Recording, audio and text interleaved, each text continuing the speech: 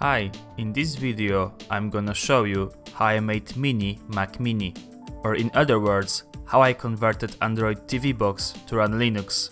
Enjoy! The idea for this build started after Wolfgang's video about IKVMs.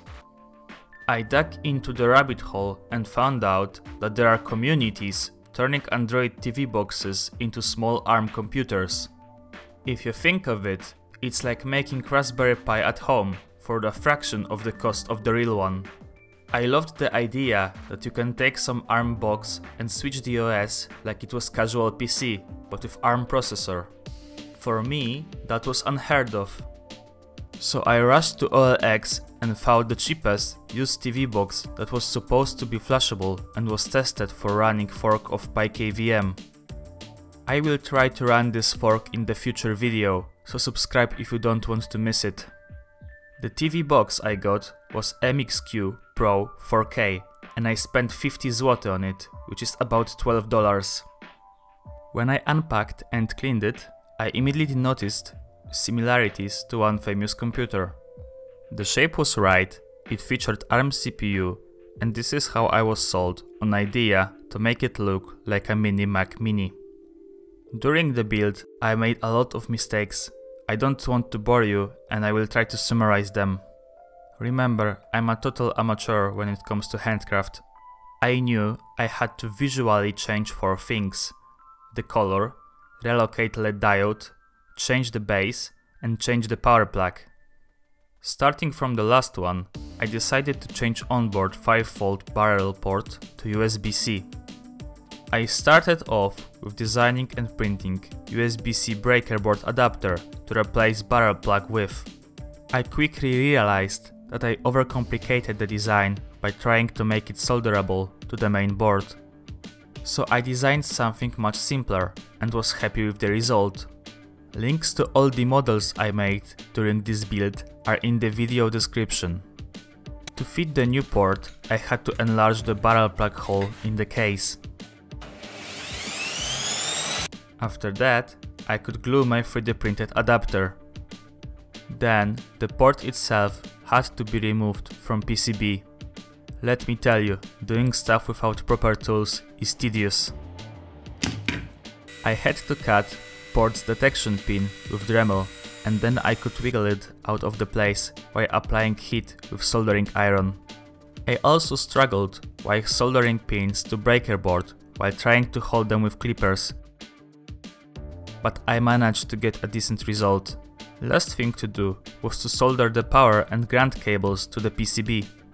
I connected the board to the monitor, plugged the power, and the board was boot looping. In PC world, boot looping might indicate that not enough power is supplied to the motherboard, and that was exactly the case. The cheap jumping wires that are often sold with Arduino kits are straight up junk. I replaced them with better quality ones, harvested from broken servo. With wires changed, everything worked as expected. Deviating from the topic for a moment, trying to use the system that comes with the device is pure masochism. Let's try one more time.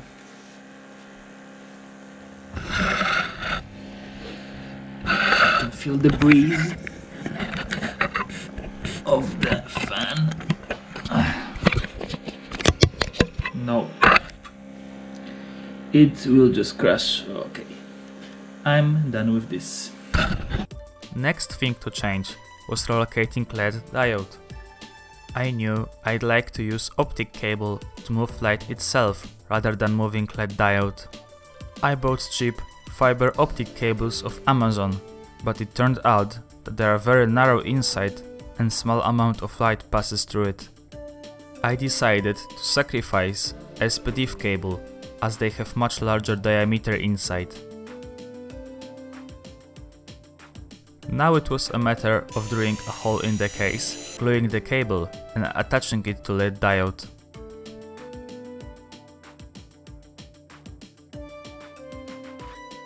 Changing case color was much more painful.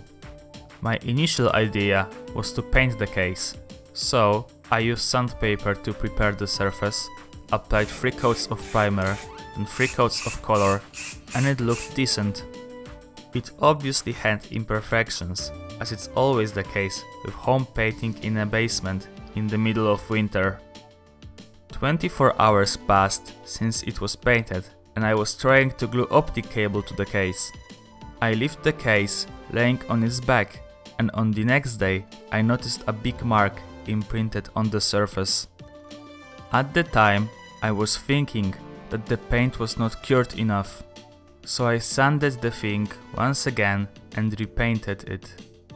This time I waited whole week before putting Apple sticker. I applied tape as a guidelines for the sticker, and while removing it I noticed that the tape left stains on the surface. But those weren't stains, this was paint literally coming off. The paint I used was so fragile it could get scratched just from looking at it. I was so mad for the time wasted. In the end, I tried a different approach using vinyl wrapping. I bought matte silver wrap and applied it to the case.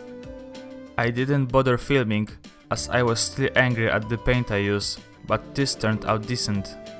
Don't get me wrong, you can clearly see small air pockets, and cuts on the edges look like they were done by a man who looks at the screens his whole life. But as they say in the automotive world, if it looks good from a meter, then it looks good, for YouTube video at least. Paradoxically, the easiest part from the build was replacement base. I redesigned the bottom case to reassemble classic round Mac Mini base. Not gonna lie, I once again overcomplicated the design. The first model I got printed at work, but I broke my rule of designing things like Kalashnikov, and the print was too big for the outer case. I designed the second version by sticking to the rules and simplified the design to make support removal easier. I changed printer scenes so I was able to print it at home in the right color. You can also find the 3D model for the base in the description. I won't spend too much time discussing Linux installation on the TV box, as it was basically me following someone else's post on Armbian forum. The hardest part was literally to find the instructions for doing it. I will include a link in the description. You should know that these instructions are very likely different if you've got a board with CPU from different manufacturer. My TV box uses Amlogic S905 CPU, so that's the guide I used. From myself, I can add that you will need a Linux machine to mount storage medium with Flashed OS to perform some file modifications. This is because nor Windows or Mac comes with ext4 file system support out of the box. I also noticed that .dtb files you will need for your board tend to be named weirdly. For example, my CPU model is S905, but the matching .dtb file starts with P201 something. I found out that going into bootloader menu might help you establish what .dtb file you need. To be honest, I don't know what does this P201 even mean. If this is motherboard number or firmware version, but it might be displayed somewhere in a bootloader. This video is not a tutorial, so please don't ask me questions on how to install OS on TV box of your choice, because I don't know. There are many chip producers and much more models, and for each model process might differ. If you want to make an ARM computer out of TV box, you should check out Armbian forum. Armbian is the OS that I'm running on this board, and their forum is very great knowledge source of how to do such conversion. Okay, now it's time to show you the final product. I converted this cheap TV Android box not only to reassemble Mac Mini, but also made it an actual computer by installing Linux on it. Unfortunately, my Practicaler CPU does not support installing Linux on built-in flash memory, so the system is running from SD card, but that is a small price to pay. The cost of this thing is only a fraction of Raspberry Pis, and it's even more powerful than certain models. What's also only a fraction of original is a raw computing power of this TV box comparing to real Mac Mini. Don't expect it to be usable daily machine. Trying to run any GUI software would be a struggle, and that's why I'll be switching to non-GUI version of Armbian when I'm done with this video. Having said that, this thing makes great, super efficient microserver for running certain workloads, or entertainment station for video or retro games emulation. I monitored power usage of this new computer and it never reached 5 watts. Obviously, when compared to Raspberry Pi boards, it lacks GPIO pins and the support that Raspberry Pis have. So you have to think of it as a project rather than a reliable solution. Nevertheless, Armbian team have done a massive amount of great work, and I'm still amazed that this is even possible. This is all for now.